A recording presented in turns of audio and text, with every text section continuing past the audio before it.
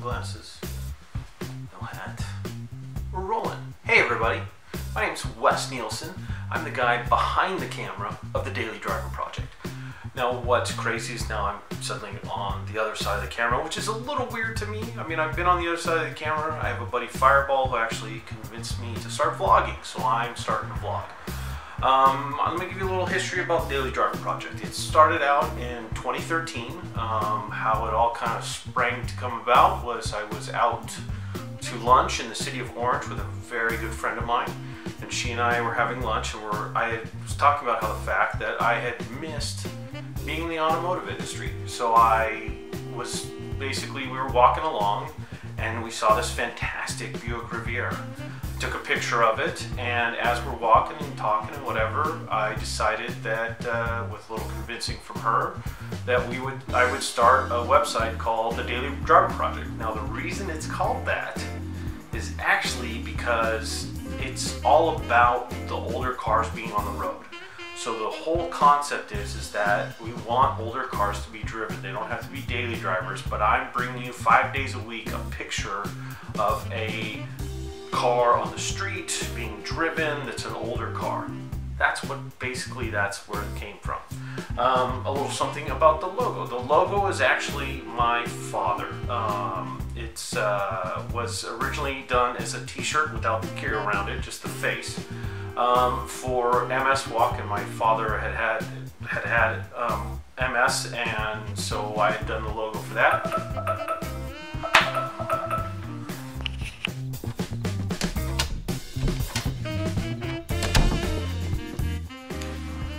Okay, so sorry for the interruption. That was the buzzer for laundry.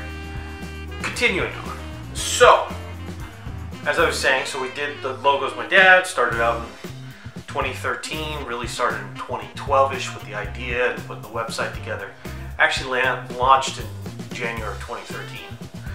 So, as we move on, to give you an idea, if you're wanting to start Instagram posts, Facebook page, anything else you want to start shooting, don't think that you have to have the major camera. I started with this point and shoot. That was how it started. It didn't start with fancy equipment or anything else. It just started with a simple point and shoot.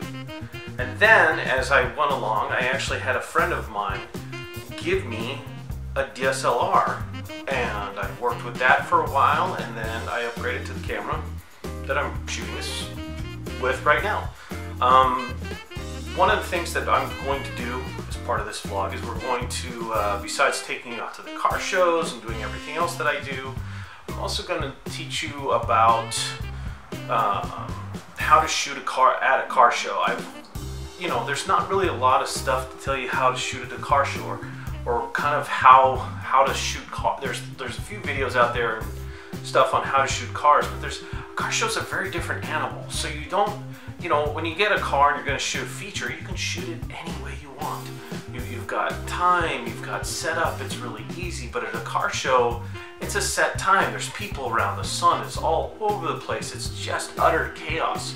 But there are things that you can look at. You look at where the sun's coming from, shadows and so on. You just have to look at those things. So I'll help you, teach you in future vlogs about that kind of stuff.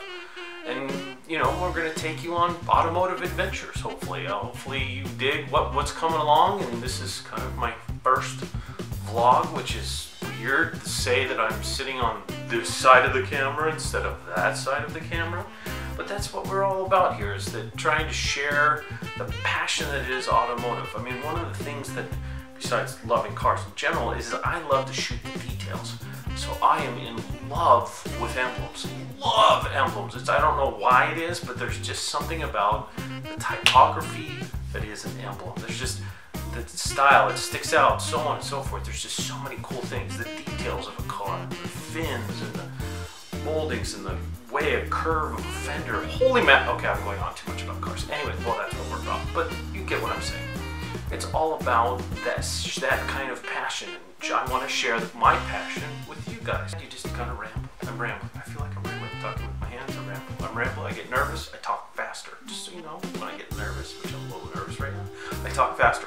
And if I'm excited, I get loud. So just 2 quirks about me. Now you know.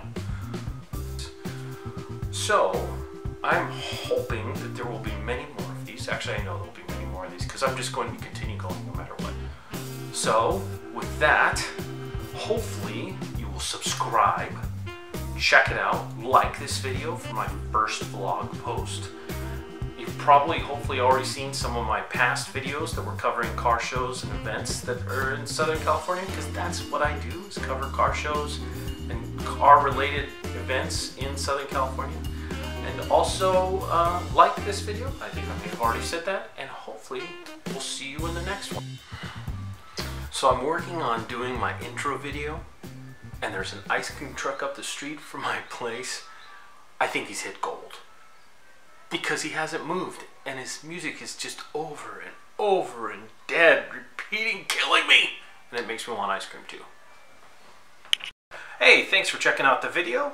If you want to see more street spots and car show coverage and some of the other old car automotive goodness, you can check it out right here, dailydriverproject.com. You can also see the link down below in the show notes, along with all my social media stuff. Check those out too: Instagram, Pinterest, blah blah blah, I can't even think of Facebook, so on and so forth. There's lots of them, you know, nowadays. So, thanks for stopping by.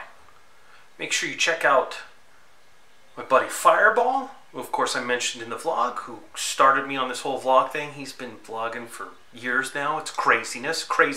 He's an awesome automotive movie car artist and all kinds of other fun stuff that he does. Of course, check me out, don't forget that. Look at more videos over here and more of my past videos there. Appreciate you stopping by. That's a lot of arms crossing, isn't it?